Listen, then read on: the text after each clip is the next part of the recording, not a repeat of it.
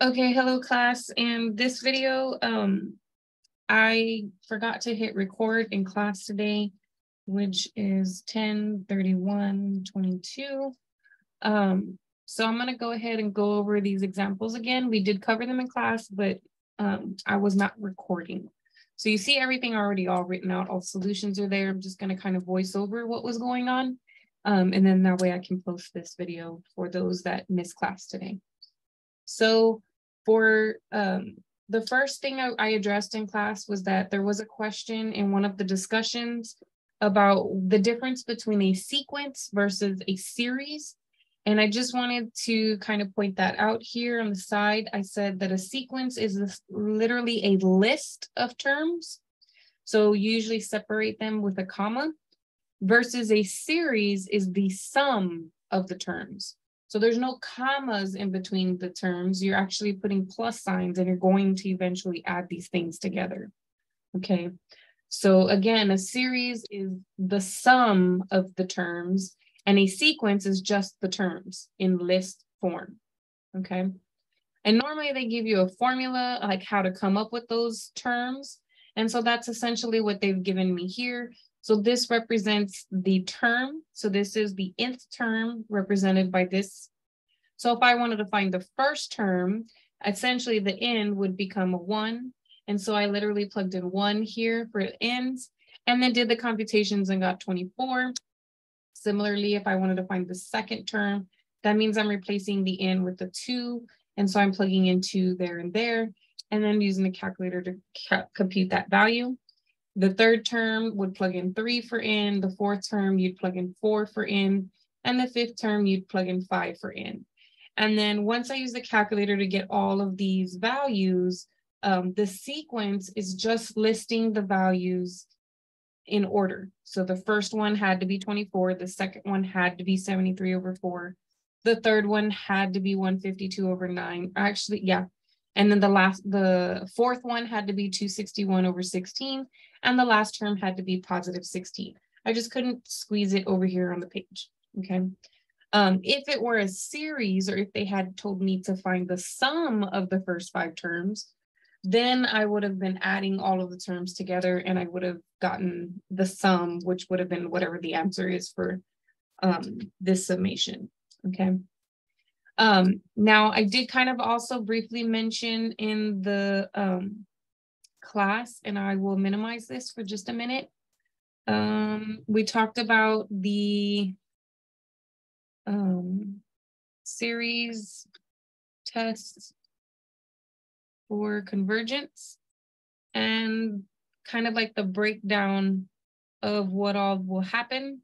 So this is essentially the note sheet that you'll be given on your test. There we go, there's a better image of it. So this will be what you're given on the test.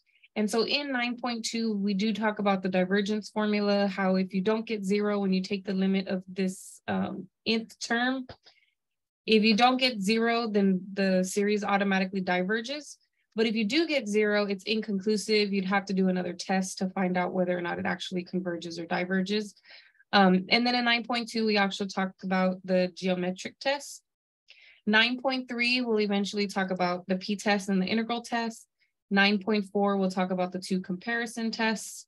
These are not my favorite, and if I have to pick one, I'm going to pick the bottom one.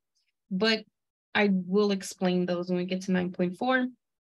9.5 is going to be the alternating series test, and 9.6 is going to be the ratio and the root test. Okay. And then after that, we're going to actually use those series to like define Maclaurin series and Taylor series and things like that, which are the 9.7, 9.8, 9.9, 9.10 situations. Okay.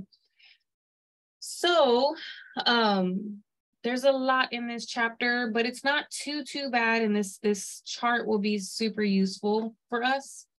Right now we're just doing 9.1, so we're just talking about sequences. But when we get to the series, which is the rest of chapter 9, we will talk about these different tests. Okay. Now, when we get to the ratio test, there's another graph, another box. I think it's,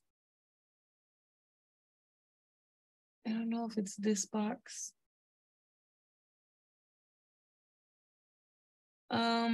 But there's another box that kind of tells you like when to use the tests. I'm trying to figure it out. But the one that will happen a lot is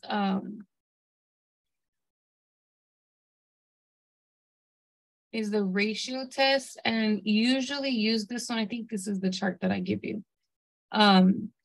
Normally when we have this one with the ratio test, it usually involves the factorials, but notice that you're gonna have to have factorials in the top and then factorials in the bottom. And so we needed to know how to reduce factorials, which is why in 9.1 in the introduction of everything, they do try to get us to simplify some ratio of factorials, okay? And so I went ahead and I described what a factorial meant. It means if you have a number factorial, you have to take that number times every lesser whole number than the one you started with. So if I were taking 6 factorial, it would be 6 itself, and then the next lesser whole number would be 5, the next lesser whole number would be 4, then 3, then 2, then 1, and it goes all the way until you get to 1, okay? And so then you can also choose to chop off parts of your factorial. So if you do write it all expanded out, notice that if you were to look at 4, 3, 2, 1, that itself is defined as 4 factorial. I could have also done 5, 4, 3, 2, 1, which would have been defined as 5 factorial, okay? You will cut it off and write it as a factorial, however it seems convenient, okay? So for instance, if I were trying to simplify 7 factorial over 5 factorial,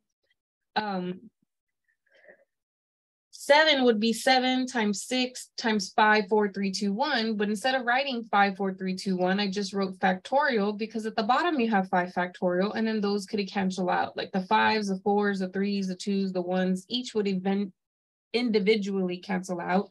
So you could just cancel out the whole factorial, leaving me with just 7 times 6. And so you do get 42. Now you can type something like this in your calculator and it'll give you 42, but you can't type something like this in the calculator, excuse me, with ends in there, with variables in there, because your calculator programs variables to be equivalent to certain numbers. And whatever the calculator has been programmed for in, that's the number that it's going to plug in. So if you're just trying to find a general answer, not a specific answer for a specific in, then you definitely cannot use the calculator to simplify this, okay? And when we get to the ratio test, you won't be using the calculator to simplify them. So we just had to figure out which one of these two were bigger. Was the numerator bigger? Was the denominator bigger? So that way we could write it out and expand it and then leave the other one the same so they would cancel, okay? Kind of like with the 7 factorial over 5 factorial. So between 2n minus 1 and 2n plus 1, we figured out that 2n plus 1 was the larger factorial. It has more terms than the 2n minus 1 does. It's a bigger number being factorial. So if you write this number as itself and then write 1 less, well, what happens if I take away 1? I would just end up with 2n. What happens if I take away 1 again? I'm going to end up with 2n minus 1, which is exactly what you have in the numerator. So we just wrote it as 2n minus 1 factorial instead of trying to figure out the next one and the next one all the way down till I get to 1, okay? Which is very difficult to do when there's n's. You really don't ever expand it out until it gets to 1. You just expand it out enough until you can cancel the factorial.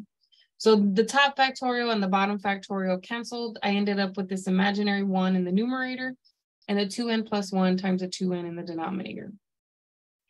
Now, for example 3, it's a determine if the series converges or diverges. So essentially all you're doing is finding the limit. And if the limit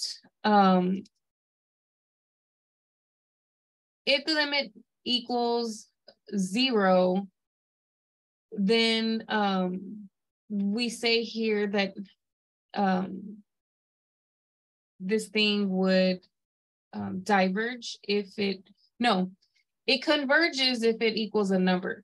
So for instance, these two, we ended up getting a number. So this one would converge. And we ended up getting 1 over here. So this one would converge. This one would be inconclusive. So you would have to like apply some other test to see whether or not it converges or diverges, because we talked about in the video that if you get 0, it's inconclusive, right? If you take the limit, it's inconclusive as to whether or not it will converge, okay, or diverge. Now,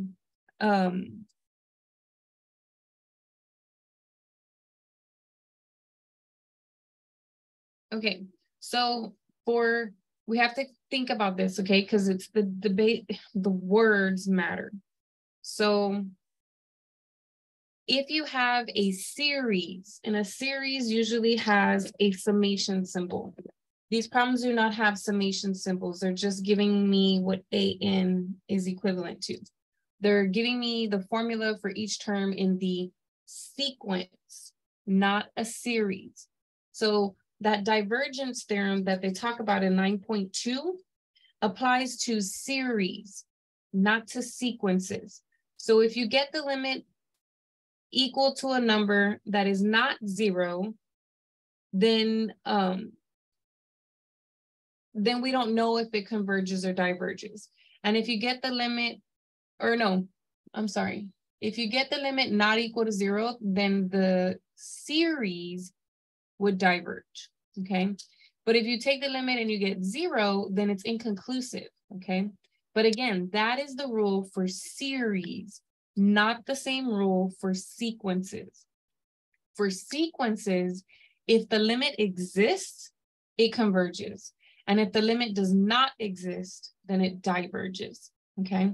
So since we took the limit here and we ended up with 0, we would say that this sequence converges. Same thing with number 2. I'll go over how we found the limit, but if I take the limit of that one, I got 3, which means the limit does exist. So this one converges.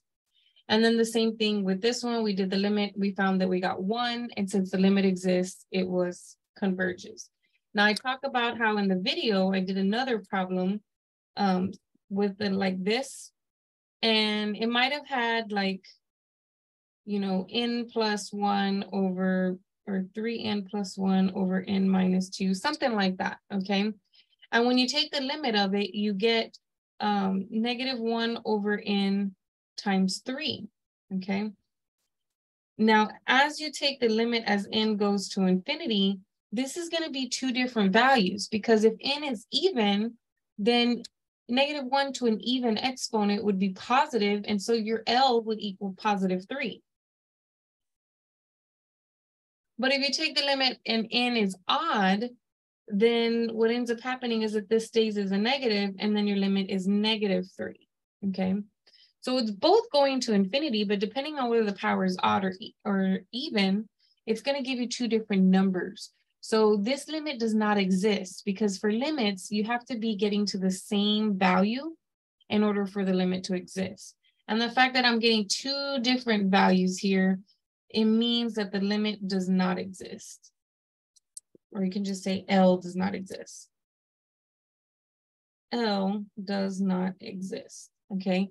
And because there's no limit, the limit does not exist, you would say that this one diverges. Okay, so that's the rule for series. If you get a limit value, if the limit does exist, it converges. If you try to take the limit and it doesn't exist because you get 2 different values, or if you get infinity or negative infinity, that's the same thing. We also say does not exist, then it diverges, okay?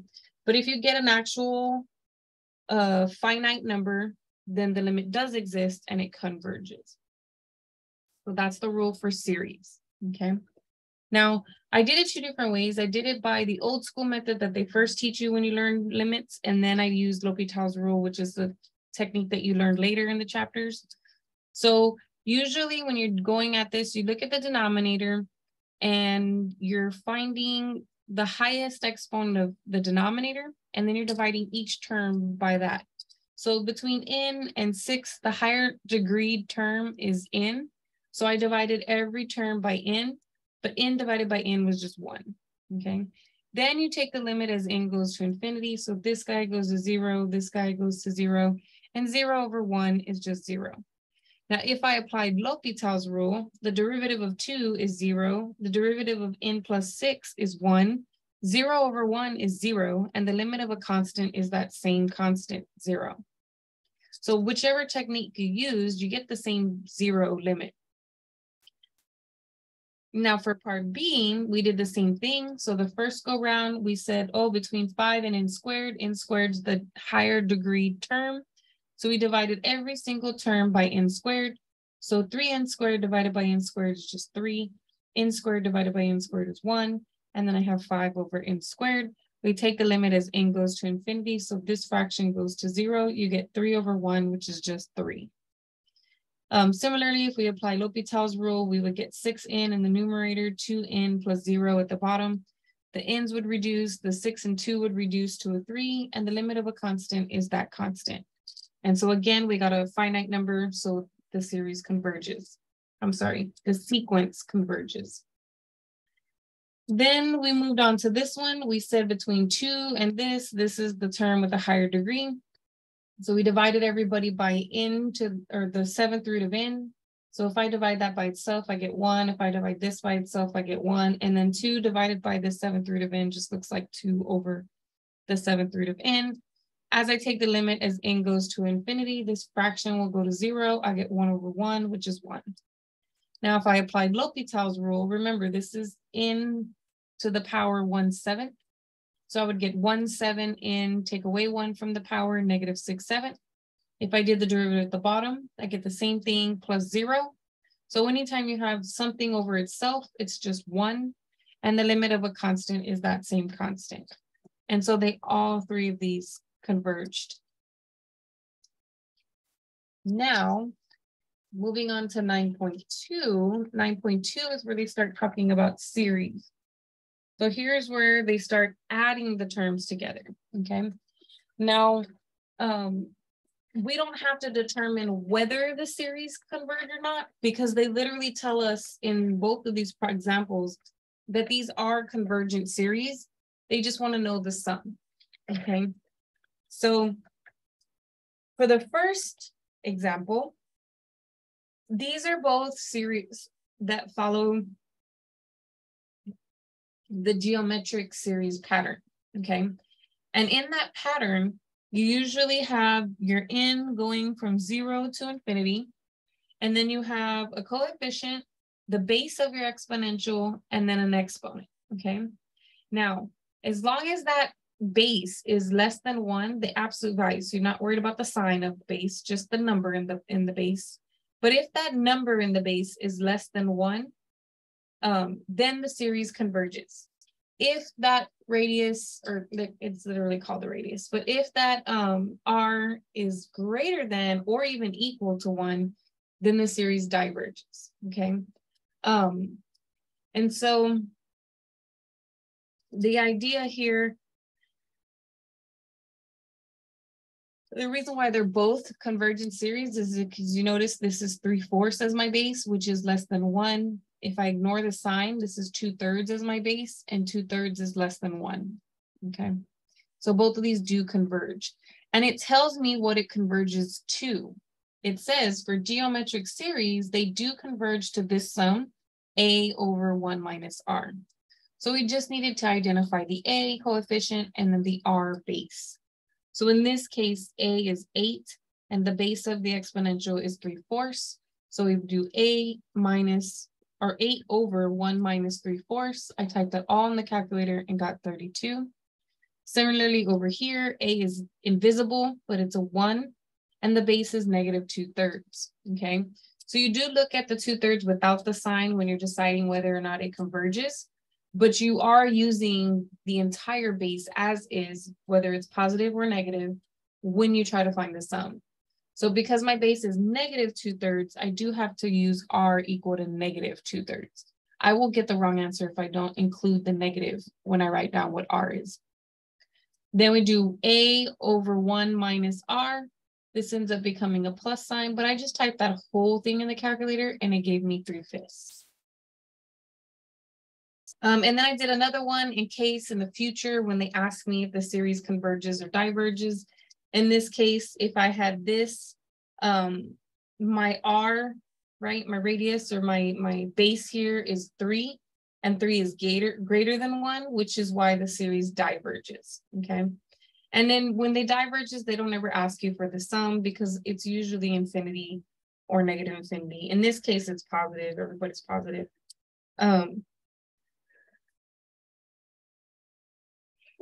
But that's essentially what they're doing.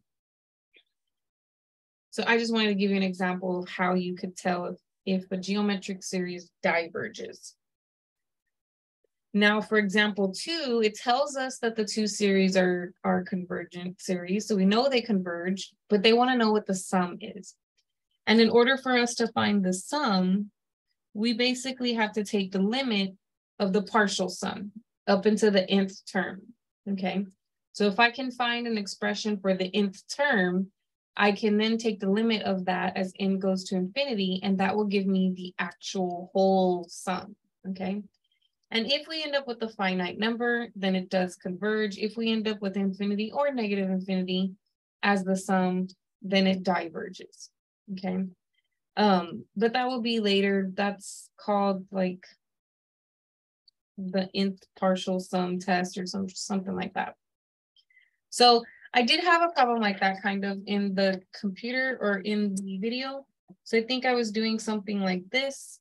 And so then I wrote out all the list of terms, and then we noticed that some of the terms canceled and some of them stuck. And we just simplified Sn to only have the terms that didn't cancel.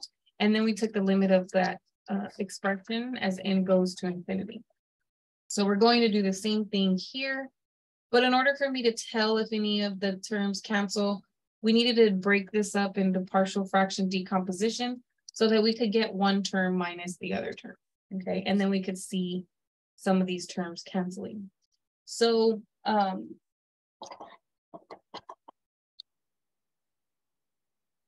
for the first thing, we set up the 8 over n times n plus 2. And looking for my notepad, there it is. And then we would have some constant over n, some constant over n plus 2.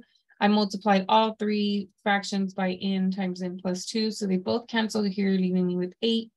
The n would cancel, leaving me with a times n plus 2. And the n plus 2 would cancel, leaving me with b times n.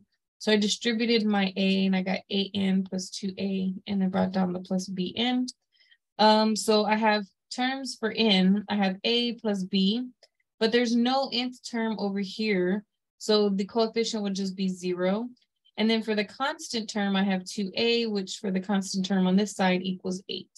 So if I divide both sides by 2, I get a equals 4. And if I plug that back into here, 4 plus negative 4 equals 0. So that means that b would have to be negative 4. So then I rewrote my series. Instead of writing the summation of this, I wrote the summation of what it's equivalent to, right? Because this equals this. So a was 4 and b was negative 4. So instead of plus a negative 4, I just did minus 4. And then what we're doing is we're replacing the n with numbers from 1 to infinity, but we're only going to be finding the partial sum, not the whole entire sum all the way to infinity, okay? We'll find the whole entire sum when we actually take the limit of the partial sum.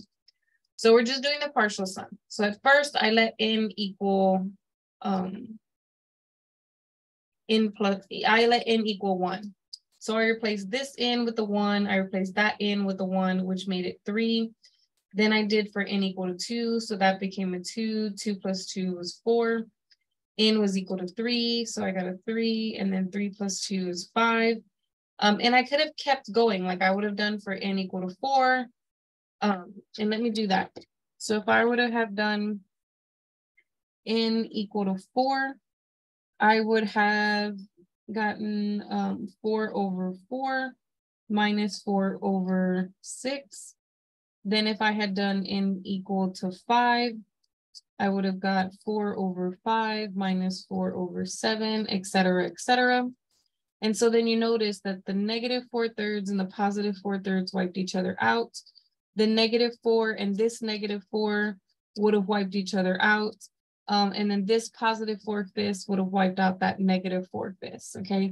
And all the other ones are going to eventually happen as well. So these would have canceled out as well. Then what I did was I tried to go backwards.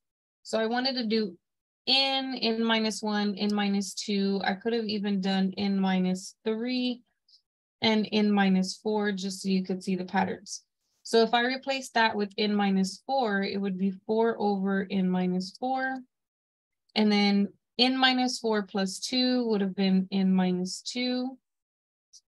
And then if I would have done n -3, I would have got 4/n -3 minus 4/n -3 plus 2 would have been n -1.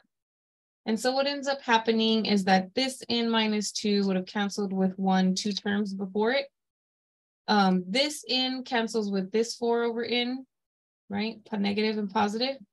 This 4n -1 would have canceled with this -4n -1, and so on and so forth. But the thing is that there wasn't any term after this to cancel out the n plus 1, and there's no terms after this one to cancel with the n plus 2. And these two guys never canceled either. So when you write the sum, you're just going to write this term, which is 4, this term, which is, I could have reduced it to 2, but I left it as 4/2. Then I still have that term, and I still have this term, okay? And so the terms do eventually cancel. Now, when I do this together, when I take the limit of this partial sum expression, the denominator will go to infinity, which means the fraction goes to 0. Here, the denominator will go to infinity, which means the whole fraction goes to 0. So you end up with the limit of these constants, which are just those constants themselves. The limit value is those constants themselves. So 4 plus this weird little 2 is going to be 6. So my final sum there would be 6. Now we're going to do similarly the same thing for the other example, part B. So I just rewrote the whole thing here. And we did factor it. So when we factored it, we got 3n -1 and 3n plus 2. And then we did the partial. Since this is linear, it's going to be a constant. Linear, it's going to be a constant. And then I multiplied both sides of the equation by 3n -1, 3n plus 2. That canceled here. We left with 8. A times 3n plus 2 and b times 3n -1. I distributed the a and I distributed the b. And then since there were no n's over here, this 3a plus this 3b coefficient would just be 0. And then this 2a minus b should equal this constant 8. And so instead of using the calculator, I just did elimination method real quick. So I multiplied by 3. I wrote this equation again. So it's just a repeat. And here when I multiply by 3, I get 6a, negative 3b, and 24. These cancel, leaving me with 9a equal to 24. I divide both sides by 9, and then I reduce that fraction, and I got 8/3. Then I plug this into the top equation. So 3 times the 8/3 I found for a, plus 3b equal to 0. 3's cancel, I get 8. I moved over the 8, and then I divided by the 3, and I got negative 8/3 for b. So the fraction can be rewritten with a over the 3n -1. And because of the negative, it'll be minus 8/3 over 3n plus 2. Now for me to find that partial sum, I started using the n values, right? So here I plugged in 1. I plugged in 1 for n. That's 3 minus 1, which is 2. 3 times 1 is 3, plus 2 is 5. Here I did 2, so it's 6 minus 1, which is 5. That's 6 plus 2, which is 8. I plugged in 3. 9 minus 1 is 8. 9 plus 2 is 11. And I kept ... right? If I would have kept going, it's fine. Then I have to plug in n -2. So if I do n minus 2, it's 3n, 3 times n minus 2. So 3 times n is 3n, 3 times minus 2 is minus 6. And with this minus 1 makes minus 7. 3 times n is 3n. 3 times minus 2 is negative 6, plus 2 gives me a negative 4. Now when we do n minus 1, I did that one here. So 3 times n minus 1 minus 1. You distribute negative 3 and negative 1 make negative 4, which is what I've got there. And when I plug in n minus 1 again, we get negative 3 plus 2, which is negative 1. And so I've got that there. And when you plug in n, you're replacing n with n. So it's just 8/3 over this minus 8/3 over 3n plus 2. Then we notice what's canceling. It's like the back-to-back terms are canceling. So these two terms back-to-back cancel, those two terms back-to-back cancel. This one would have canceled with the first term in the next value. And then the same thing here, the last guy would have canceled with this one. These two are back-to-back, they cancel. These two are back-to-back, they cancel, right? One negative, one positive. So really all we're left with is the first term and minus the last term. So when you take the limit of those two terms as n goes to infinity, this n goes to infinity, this denominator goes to infinity, which means the whole fraction goes to 0. Any constant over infinity will go to 0. So then you end up just with this value here, 8/3 over 2, which I put in the calculator and it gave me 4/3. And so now I know the sum of that particular problem, okay? But that's all we covered today. Someone also did mention that the videos were wrong in the 9.3 and 9.4 discussions. So I did go ahead and fix those videos. So they should be good and ready to go. So make sure you do watch those videos before class. Because there's 4 different tests that are going to get discussed in those 2 sections. And we're going to be practicing them. So even though we didn't use all of our class time today, we will definitely use all of our class time in the next class period, because we'll be learning the P series, the integrals test, both of those tests in 9.3. And then in 9.4, you're going to be using the comparison test. There's a direct comparison test, and then there's the limit comparison test. So these 2 top parts are for the direct comparison, and then the bottom one is for the limit comparison. And so we will talk about those 4 different kinds of tests in the next class, okay? Other than that, I think we are good. And if you come up with any questions between now and the next time I see you, always message me using the Remind app, or if you've gotten a text message from me to your cell phone, like to your direct messages, you can reply to that direct message. Like when I send an announcement, if you reply to that announcement in your direct messages, it goes through Remind and it sends me your message. But some of y'all actually have the Remind app installed on your cell phones. And so in those cases, you can also contact me through inside the app. But other than that, you guys have a good day. It's Halloween, so have a happy Halloween, and I will see you all on Wednesday.